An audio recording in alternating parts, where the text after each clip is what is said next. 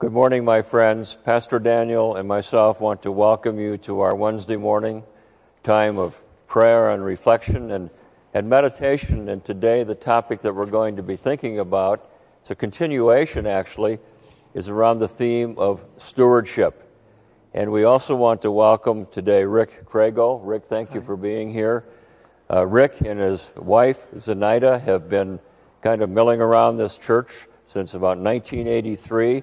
Perhaps you've seen him, but we're glad that he's joined us this morning. And he's a career individual in the Air Force and retired from that. And so he has lived in many different parts of the world and brings to us some unique perspectives. And hopefully that will also include stewardship in the church. We want to remind all of you to take a look at Musical Gifts of Inspiration, which aired yesterday on Tuesday. And tune in on that. It's online, and I know you'll enjoy that. There's a wonderful selection of songs that you can listen to. And so, it's good to be together today, gentlemen. Yes. All right. Good to be here. Pastor Daniel, let us join together in our call to worship. Let us turn our minds from human things. Our faith in Jesus saves us. Let us set our minds on divine things. Our faith in Jesus saves us. We will deny ourselves and take up our cross. Our faith in Jesus saves us.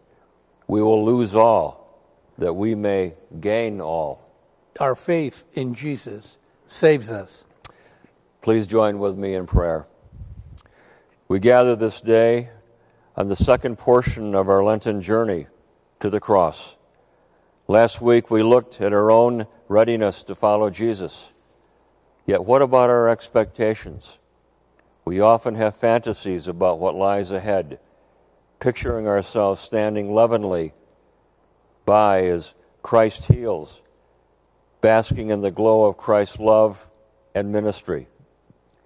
We expect that once we have said yes to the journey, everything will go very well.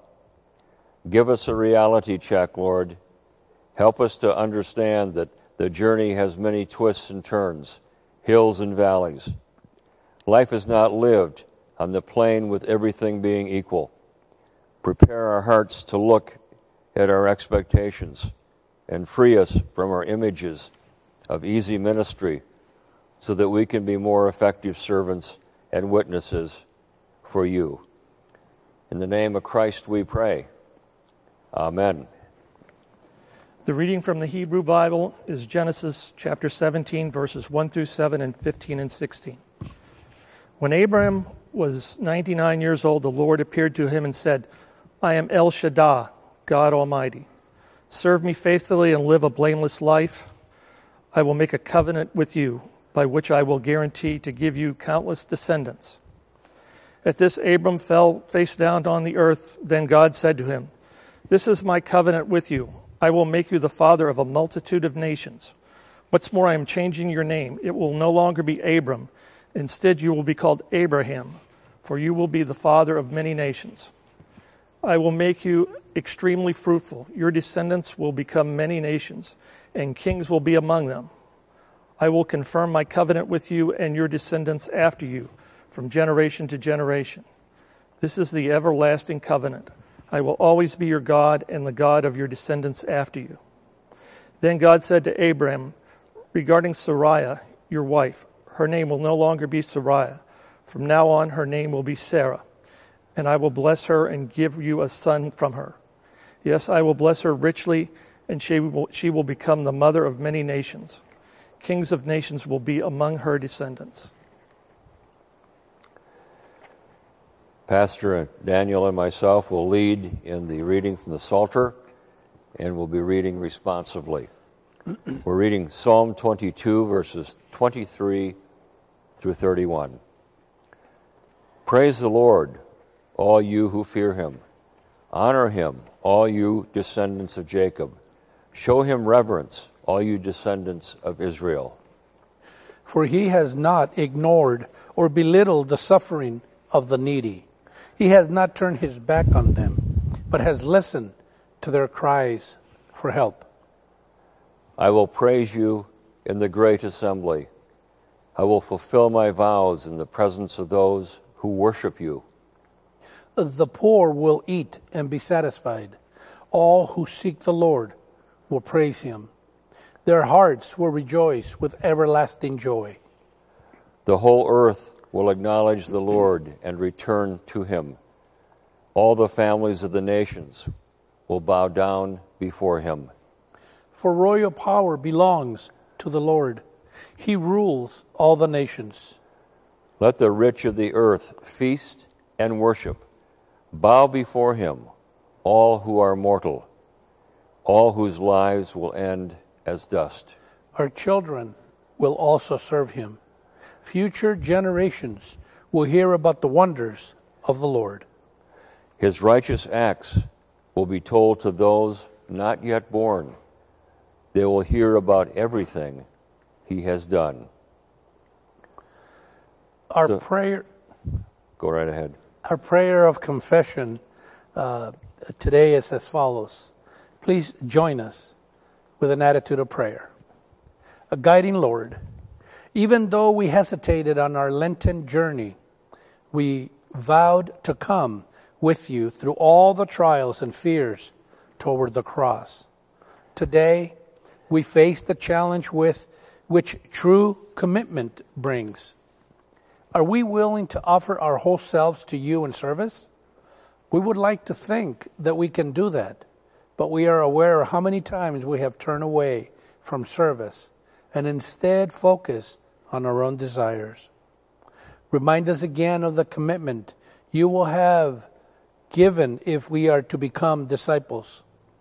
Forgive our stubbornness and fears. Lead us forward, gracious Lord, up these steps toward the cross. Amen. And friends, hear these words of assurance. The journey of discipleship is never easy, but you can be assured that you will not be on this journey alone. Place your trust in Jesus. If we rely upon the law of God, we are beyond hope.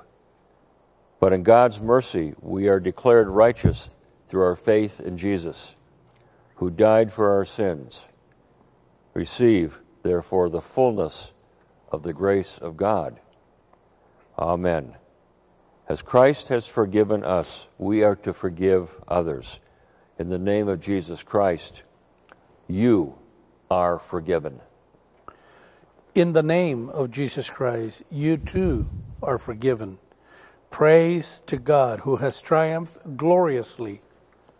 Amen. Amen. Our reading from the epistle is Romans chapter 4, verses 13 through 25. Clearly, God's promise to give the whole earth to Abraham and his descendants was based not on his obedience to God's law, but on a right relationship with God that comes by faith. If God's promise is only for those who obey the law, then faith is not necessary, and the promise is pointless. For the law always brings punishment on those who try to obey it. The only way to avoid breaking the law is to have no law to break. So the promise is received by faith. It is given as a free gift, and we are all certain to receive it. Whether or not we live according to the law of Moses, if we have faith like Abraham's. For Abraham is the father of all who believe. That is what the scriptures mean when God told him, I have made you the father of many nations. This happened because Abraham believed in the God who brings the dead back to life and who creates new things out of nothing. Even when there was no reason for hope, Abraham kept hoping, believing that he would become the father of many nations, for God had said to him, that's how many descendants you will have. And Abraham's faith did not weaken, even though at about 100 years of age, he figured his body was as good as dead, and so was Sarah's womb. Abraham never wavered in believing God's promise. In fact, his faith grew stronger, and in this he brought glory to God. He was fully convinced that God is able to do whatever he promises. And because of Abraham's faith, God counted him as righteous. And when God counted him as righteous, it wasn't just for Abraham's benefit. It was recorded for our benefit too, assuring us that God will also count us as righteous if we believe in him, the one who raised Jesus our Lord from the dead. He was handed over to die because of our sins, and he was raised to life to make us right with God. I invite you to join with us for a time of prayer. Lord, you know how so often we like instant things. We want our food prepared in an instant. We want our broken items repaired instantly. We want funds available to us the instant we ask for them. We want you to instantly respond to our needs. You have called us to be part of this journey, and this is not an instant trip of healing and hope. It will at times be difficult. We'll have to look deep inside ourselves to find the barriers that block our vision. Our expectations for instant gratification need to be broken down. These are walls we erect that keep us from really dealing with the hurts and sorrow of the world. We are not on a nice little trip to a special place where the roses bloom and the birds sing.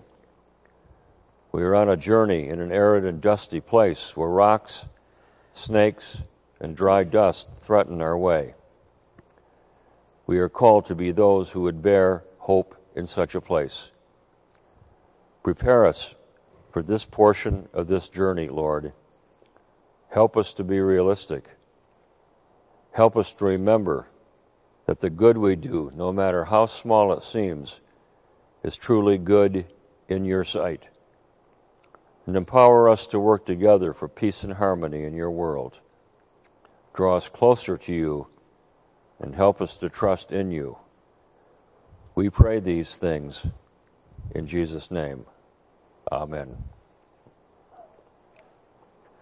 The reading from the Gospel is Mark chapter 8, verses 31 through 38.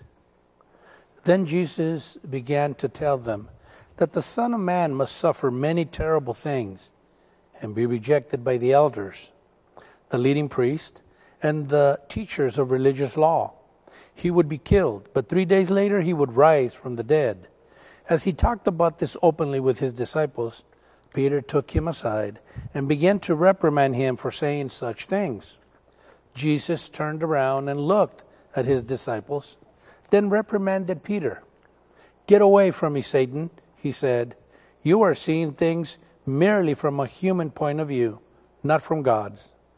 Then, calling the crowd to join his disciples, he said, "If any of you wants to be my follower, you must give up your own way and take up your cross and follow me. If you try to hang on to your life, you will lose it. But if you give up your life for my sake and for the sake of the good news, you will save it. And what do you benefit if you gain the whole world but lose your own soul? Is anything worth more than your soul?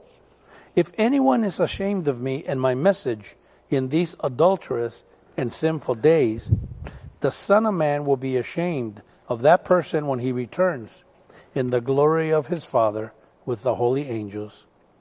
This ends the lesson, the Word of God for the people of God. Thanks be to God.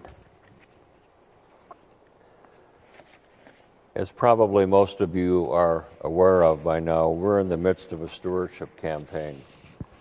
And it's a time to reflect on how we connect and how we relate really to all of creation, to planet Earth, to one another, to the community, to the church, and how we understand ourselves of stewards, that God has placed us here now to be his hands and feet as we bring his word and his message to the world in many, many different ways. The scriptures today are often referred to as rather subtle and kind of a under-the-table way to get into stewardship. And when you read them, initially you often don't think about stewardship, but if you go back and look at them again, and these are the same readings that we'll be having on Sunday morning, they talk about stewardship in the sense that God is giving. God is giving. God is giving all the time. And you can kind of see God give and watch God give and let it go by, and the world goes by, but the reality is that in all of these passages, God is asking for a response.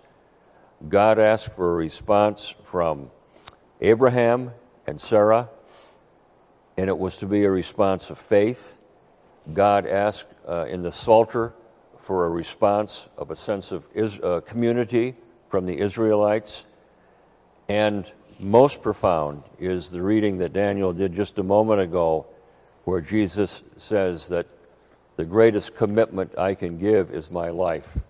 And my life is going to be a sacrifice and is going to be the foundation of what creates a path to salvation. That's powerful. Again, God is giving. Jesus makes a response. But also, if you continue there, Jesus is expecting all of us to make a response too, and he really hits hard on Peter in particular in that reading. So far in our stewardship campaign, we've talked about what it means to be connected to one another. We've talked about community. Pastor Daniel talked about faith last Sunday. And this Sunday in particular, we're going to be talking about resources. And I'm going to be very focused with you here, because resources for today and for Sunday, we're thinking about what is our role in helping to support the church financially. There are many ways to think about stewardship. Money's only one, and we've talked about that. There's your prayers, your presence, your attitude, your time, your talents, but there's also our resources, and we have to have resources to run a community of faith. And so I brought Rick in here today to give us all the answers to the issues around this. And so I'm going to give you his email address and his phone number, and you can call him. But seriously, our attitude about resources does have an impact on the church. I can't talk with all of you directly. You're welcome to call Pastor Daniel or myself and share your points of view by phone call or on email. But when we speak of the cost of stewardship, we often talk about the cost of discipleship, but there's also the cost of stewardship, what it takes to keep a community of faith going financially. Rick, do you have any thoughts around that? Well, when I look at the church, we haven't been able to meet as a congregation for almost getting close onto a year. But that doesn't mean that the infrastructure stopped existing. The last time, and I remembered with the finance committee that there are 16 HVAC units that go on the roof of this sanctuary that we are sitting in. And I think we've replaced 2 of them, but they were installed in the 1980s. Yep. Okay. So that's part of the infrastructure that stewardship needs to address. And that won't be addressed by anything less than money. That's just the way it is. Our obligations to the conference, our obligations to our staff, those are all going to be addressed by money. But that's just part and parcel of running a church. That's part and parcel of running anything. That's right. If we were living in Montana or North Dakota, we'd have the issue of heating the building. Here we have the issue of cooling the building. Yes. Unless there's going to be massive climate change in the next 12 months, we'll be facing the same situation. We have to have money to keep the infrastructure, as you say, going. Yes, and like I said, the staff and our commitments to the conference.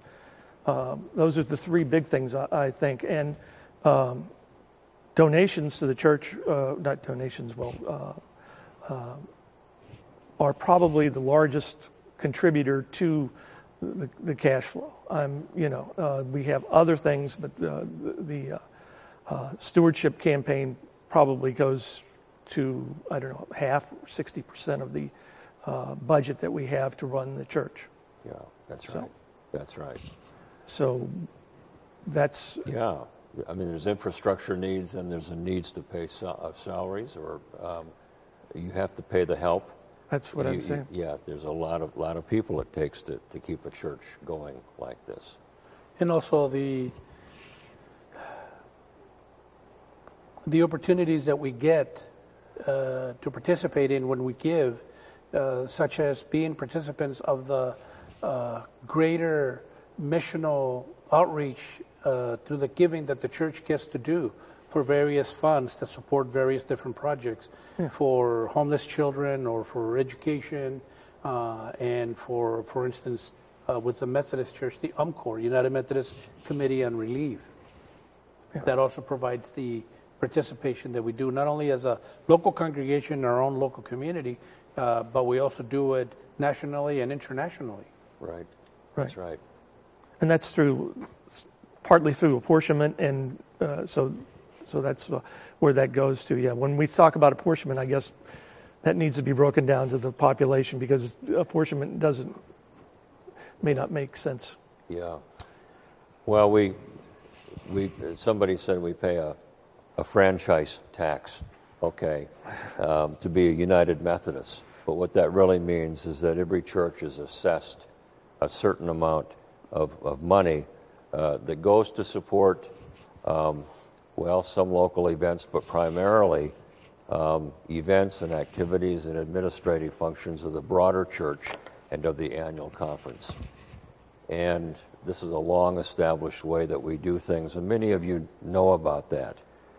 What lesser of you may understand is how much we pay. I think this past year we paid $117,000. Or was it more than that? I think it was $109,000. $109,000. Yeah. That was what we paid in apportionments. Yes. And we paid the whole amount. And I want to commend all of you for participating in that, because if it wasn't for your giving, that would never have happened. There are many churches right now that cannot pay all of their apportionments because of the situation with COVID and churches being shut down for one reason or another. The churches have not been able to generate the kind of resources to pay that. But, in the best sense of the word, the expectation has always been in the United Methodist Church that the apportionments are the first thing that we pay. It's off the top. It's a way of sacrificially really supporting the annual conference and the broader church. And it takes a real commitment of a church to plan to do that and to work that into its budget. But it's really not an optional thing. But even after that, then you start with the salaries of employees, and then you start with the buildings and the infrastructure.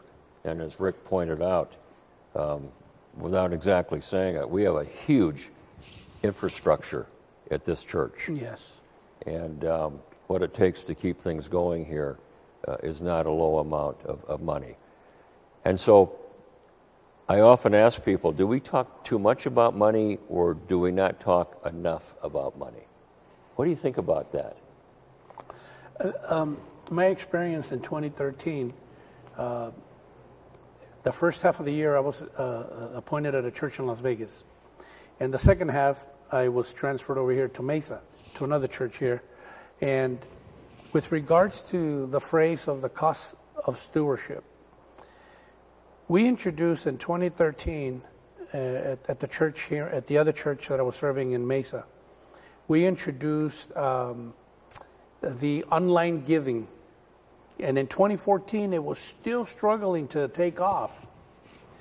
And we soon realized that the things that we didn't understand were, for instance, one of them was that those people, a lot of the people that were faithful givers that would tithe and give an offering and what have you, they felt a bit embarrassed and almost a sense of guilt when the offering plate was coming by the aisle because they were already participants of the online giving. Mm-hmm. But they weren't putting anything on the plate. So it looked like they were not giving. Yeah. Exactly. So the cost of stewardship taught us new things. How do we participate with allowing the availability of online giving, but at the same time, how do we deal with the reality of removing that sense of guilt because the offering plate is being passed down and those individuals are not giving, namely my wife and I. We were some of those. Yeah. So we came up with the idea that what we were going to do is that we created these little cards that said, I give online. And they could pick those up at the entrance of the worship service so that they would be able to put something on the offering plate. And that taught us such a great lesson that the cost of stewardship is ongoing. We continue to learn how we can continue to help in so many different ways. Just one little card like that we were able to offer the individuals that were already giving online, but they're feeling that they're putting something on the plate. That's really great. That's something we could certainly do here, because many people do give online, or they give. Some people just write checks out and bring it by once a month and bring it by the office, and not everybody's putting it in the plate. And my wife, Deb, because mine is just taken automatically off the top of my salary, so I never put anything in the plate. And she says, I always feel so weird when I come to church and they're taking up the offering, and I'm just sitting there looking around, and maybe I just need to pray, during that time. So there is that sense of almost embarrassment. Yes. Yeah. But the idea of a stewardship campaign being done when it is now and then tying into a budget, I mean, you need to know, because these are pledged resources. Good point. So it has to be done at a certain time so that a church can know how much they can spend.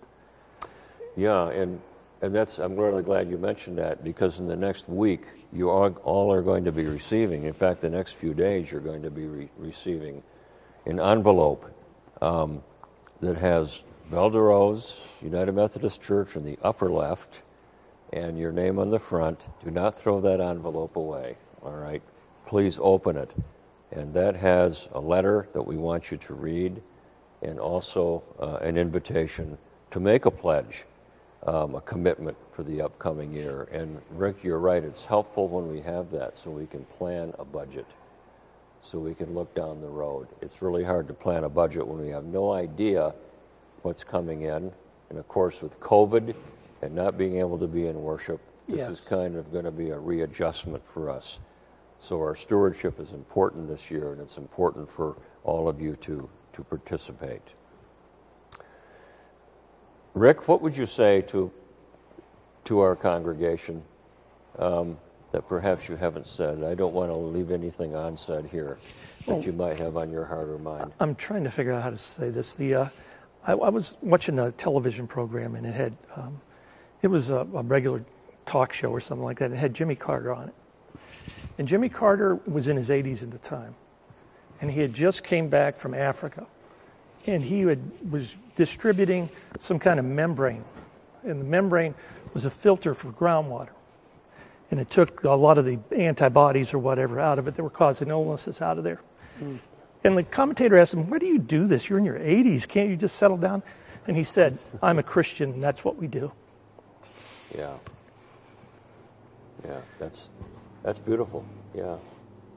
Yeah.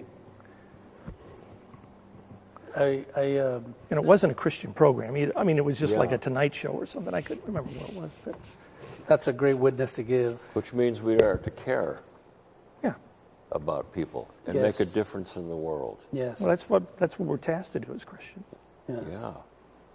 I was a part of the connectional table for 2 years in the earlier 2000s. And when Katrina happened, I was so proud to have learned that UMCOR, the United Methodist Committee on Relief, showed up to Katrina with their airplanes and their supplies and what have you, even before the government made its presence. Mm-hmm. Yeah. And that's what we do as United Methodists. Mm-hmm. because of our stewardship that we give an opportunity for in the local congregation, we're able to also make an impact nationally and internationally. Right. And you're right, UMCOR often is on the ground with boots before more formal organizations have a chance to mobilize, come into a situation. Where malaria has been, that's been the case. Yes. Where there's been earthquakes and floods and tsunamis, UMCOR tries to be a first response organization, and they make a difference in people's lives. I think in the end, what we would like to do is for all of us to be challenged, not only congregation, but us sitting here before you today, to all be challenged to look again at our commitment to Christ. And we're not going to walk a road, most likely, exactly like Jesus did. It's not going to lead to a cross. But friends, we are all walking a road that leads us to serve our Lord Jesus Christ. And that may challenge you to serve in many, many different ways in the church. But the point is serve. Find your niche. Make your contribution. And it can be in so many different ways. We need you, and the church needs you. And right now, of course, we need your financial support, as well as your gifts and graces in many other areas. Daniel, you want to add anything to that? Finish out? No, I think that what Pastor Larry mentioned, I guess I would add something to it, which would be that I view the concept of stewardship with my financial resources with one word. I get to participate in that area of stewardship. And for me, I find it with a lot of freedom to be able to experience that. I continue to always try to teach that to my 3 sons as well, that we get to give unto the Lord by giving at the local church. Well said. So stewardship is not a burden to be borne, but a gift of God that empowers us to participate in kingdom building. Any last word? I think I've said enough. All right. Daniel, lead us in the Lord's Prayer, please, as we come to our finished point. Let us in gratitude and thanksgiving join together in saying the prayer that Jesus taught us to say. Our Father, who art in heaven, hallowed be thy name. Thy kingdom come, thy will be done, on earth as it is in heaven. Give us this day our daily bread, and forgive us our trespasses, as we forgive those who trespass against us. And lead us not into temptation, but deliver us from evil. For thine is the kingdom, and the power, and the glory forever. Amen. Amen. Before we have the benediction, Rick, thank you for joining with us today. It's been delightful to have you with us. Thank you, Rick. You're welcome. And friends, please tune in with us on Sunday morning for our 9:30 service and continue the Lenten journey with us. And now Pastor Daniel and I will conclude with our benediction. Place your trust in God's guidance. Go into this world that is in such need of hope and healing with the love of Christ in your hearts. Though the journey is long, God will sustain you. So go in peace, and may God's peace always go with you. Teach us the profound truth that all you have given to us belongs to you already. Help us to let go and give your blessings to others, joyfully and intentionally. Go in God's grace. Amen. And amen. Have a great day.